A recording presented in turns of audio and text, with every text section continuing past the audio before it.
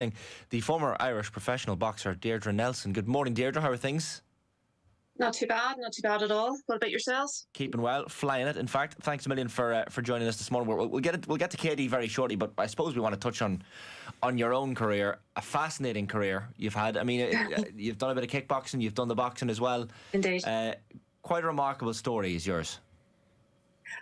Yes, it's not how I intended it to be, but it's just the way the circumstances happened. As I say, I started off in kickboxing and done very well in it. And then I was just trying to get more competition, so I thought I'll have a bit of go at boxing. And I had my first ever professional fight in Las Vegas in 1995. And it just happened to be for a world title. And I just thought, sure, why not? It was the first all-women's card, and it was in the former Aladdin Hotel. And, well, unfortunately, it didn't go quite to plan for several reasons. And then there was a bit of a hiatus for a while. And then when Jane Couch got her professional boxing licence from the British Boxing Board of Control, she had sort of really paved the way for myself, and I decided then to formally apply and got my licence. And basically then I just thought the world's my oyster. I was the first woman to box professionally then in October 2000 in the Ulster Hall. And thankfully that fight went a lot better than the one in Las Vegas, so I won that fight. And then I thought, well, I was offered a contest in down south, so I thought that wouldn't be an issue, but well, it didn't quite work out that way. Mm-hmm. What's remarkable, Deirdre, too, about that first fight in Vegas was, as you say, like a world title fight straight away, but also you had to contend with the Oklahoma City bombing, right, the night Indeed, before. Indeed, yes. It was well, I can't even put it into words. Whenever you were sitting in your hotel room and you were seeing the news coverage play out, and I just thought, my goodness, I just immediately thought for the people caught up in it. And to be honest with you, obviously everywhere started to go almost in a lockdown type environment. You could almost feel a lull come over Las Vegas. And to be honest with you, I thought probably the whole event was going to be cancelled because it was so close to it. And actually on the day of the contest, there was a bomb scare in one of the shopping centres. And my partner was actually up trying to get something for the event. And he had come down and he had said, look, there's police everywhere. So at the time, obviously, in Northern Ireland, there was the Troubles, and it was like, oh my goodness, it just kind of just following me everywhere, you know. But yeah, it was a terrible, terrible time. Remarkable as well, Deirdre, in that, like, in even in the intervening years, like the work you did, the sex discrimination case, for example, against the BUI, preventing you from fighting south of the border, and then just I know you're doing a PhD even at the moment, you know, in women's boxing, and this sort of thing is clearly something you're so passionate about. But how important has that side of it all been? Because as well as a boxer, you've been a trailblazer and someone who's had to, I guess, carve the way for female boxers in this country that came after you. Thank you very much for saying that. I don't actually think of myself in that sort of context, to be honest with you. Whenever I was told no, I just thought, right, okay, I can't be having this. So I contacted the Equality Authority, who had just newly been formed, and because obviously it was a very unique sort of a case and showcased what the potential of the employment legislation was, they very kindly took on the case for me. Because to be honest with you, I wouldn't have been in a position to fund that, because as you know, you wouldn't get any sort of legal aid or anything to be able to pursue a case like that, and it was quite daunting. But I was adamant the fact that I had been discriminated against, and I couldn't understand the reasons why. Because, as I say, boxing seemed to be moving forward. You had the likes of Christy Martin in the United States. It was very big in Europe. Unfortunately, it just wasn't quite there within the UK and Ireland. And we went to the Industrial Tribunal, and we were successful. And to be honest with you, I felt very vindicated by that. But unfortunately, as the PhD touches on that, it didn't change anything for myself. You may have got the ruling within law, but you can't physically force promoters to put you on an event. And unless you have a brave promoter who's going to be willing to take that leap of faith, then basically you're left with a judgment that says, yes, you've been discriminated against, but you don't have the opportunity to be able to showcase what you're able to do. Has women's boxing progressed in this country? Like, have we got beyond those, I guess, heady days of the late 90s, early 90s and moved on significantly, or is there still a long way to go? Well, I would say the difference now with what Katie has done is phenomenal. She is an absolute legend, but not forgetting the likes of Deirdre who was here as well, who was the first Irish boxer, women boxer to win a world title. So I mean, there has been other women before Katie, but I think paramount to that was the introduction of women's boxing into the 2012 Olympics. Basically, my argument has always been you need to create a grassroots base to be able to encourage young people to come into the sport and to be able to give them opportunities to develop their talent. And then at the end of the day, then if they want to take the avenue, as Katie has done, to go down professional boxing, they can do that. In saying that, it's not there yet. There is a lot of discussion in the women's game about whether or not we should move from 2-minute rounds to 3-minute rounds, whether or not for world title fights they should go up to 12 rounds. So it's on parity. They seem to think that if they do that we will get better pay. I don't necessarily agree with that, to be honest with you. Whenever the COVID lockdown was on, and basically there was a lot of women's fights, especially through Matchroom, being showcased.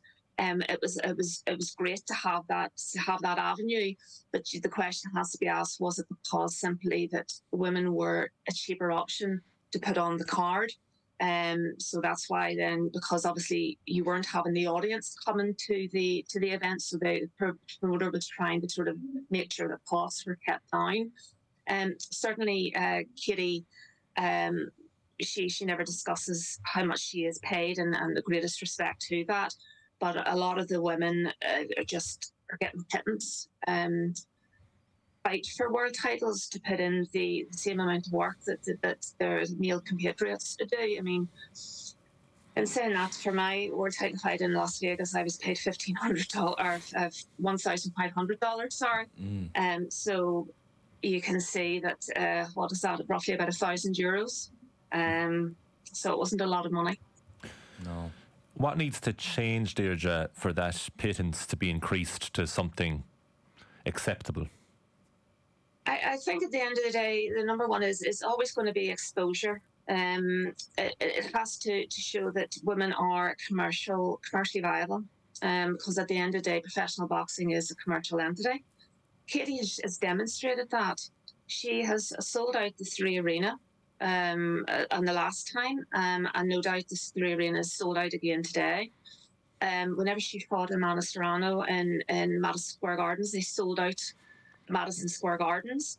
So it's about making sure that you are given the opportunity, television coverage, and you obviously have to get the sponsorship, just like with any other professional sport. But if you think about it with women's tennis, the way it was in the 1960s, 1970s, and then you had the certain trailblazers like Billie Jean King and so forth, and the way they have come now, they've been able to get parity in the big tournaments, big Grand Slams in Wimbledon and in the US Open, and they haven't had to compromise that by going to 5 sets. They're still fighting the 3 sets because the quality of the play is just as good as what the male game would be, in a different way. Where the male game tends to be a lot stronger. There's a lot of volleys, a lot of rallies within the women's game. And I would say within women's boxing, again, it's a different entity. Yes, you could argue that there isn't the same amount of power, but there's a lot of skill shown in 2-minute rounds. You have a limited amount of time to be able to showcase what you can do. So they have to fight at a much faster pace, which suits some fighters, doesn't always suit a lot of fighters.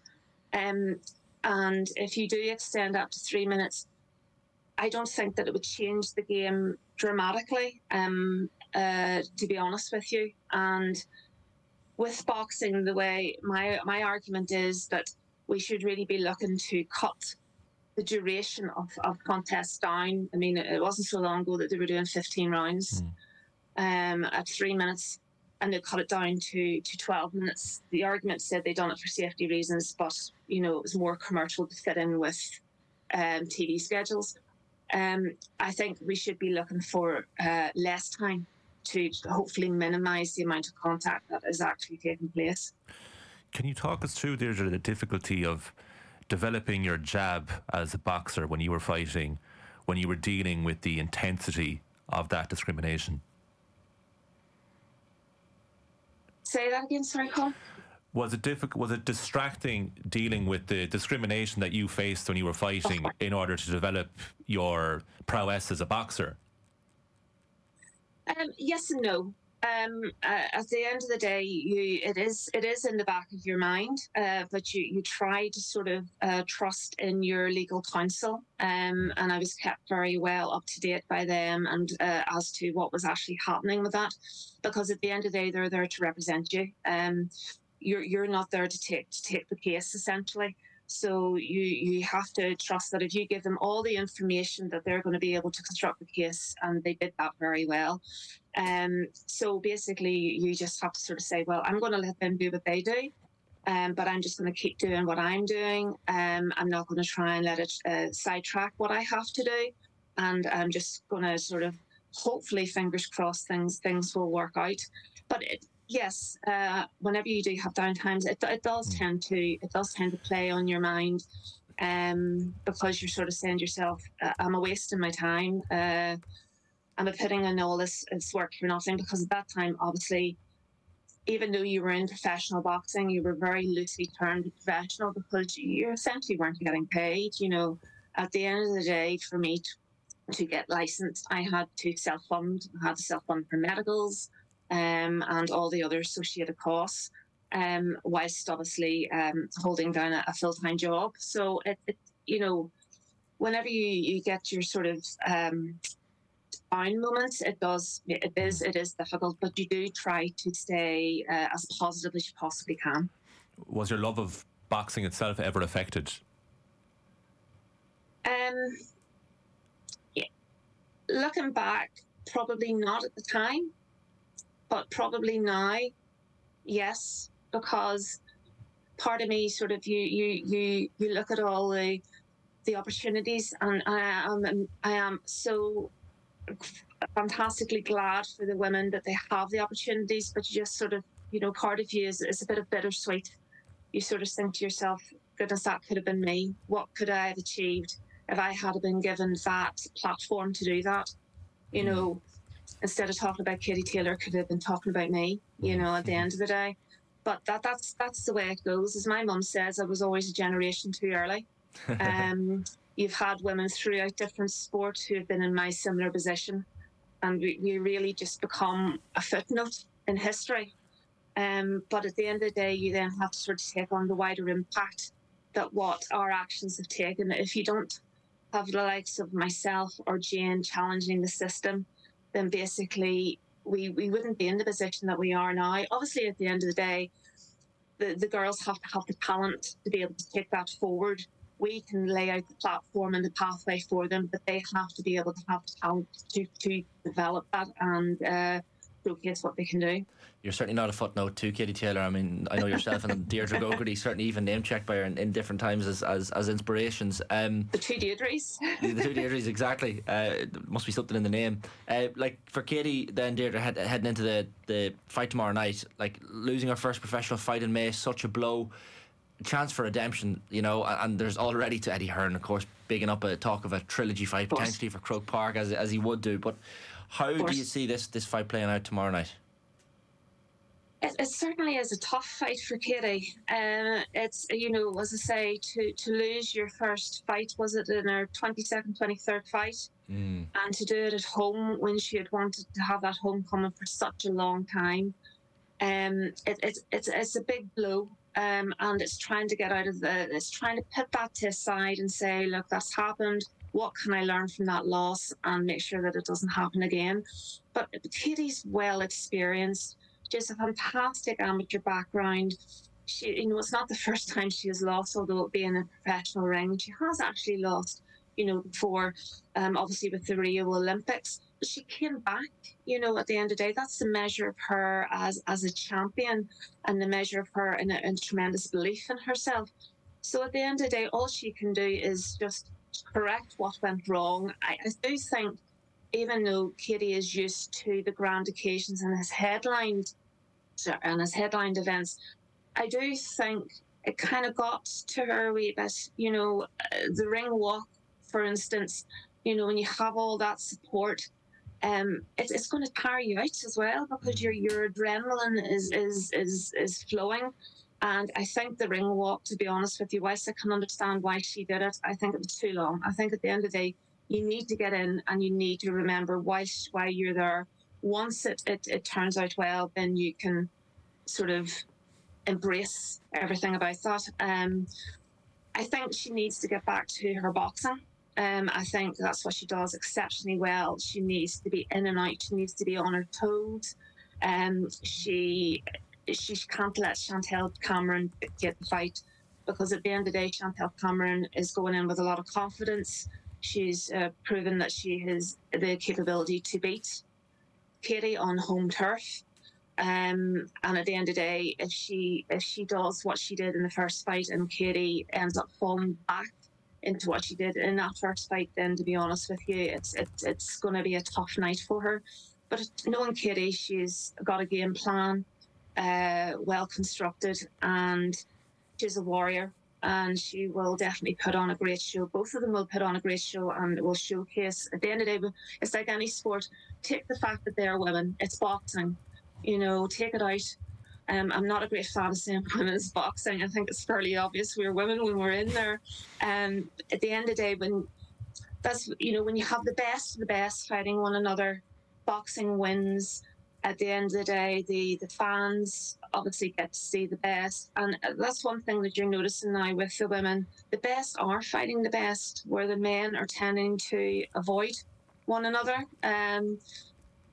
where the women will tend to sort of say, yes, okay, well, I'll do that contest regardless of how the impact may have, because they just want to fight at the end of the day, because they're glad to have the opportunity. As I say, it's just making sure that they get properly remunerated for that.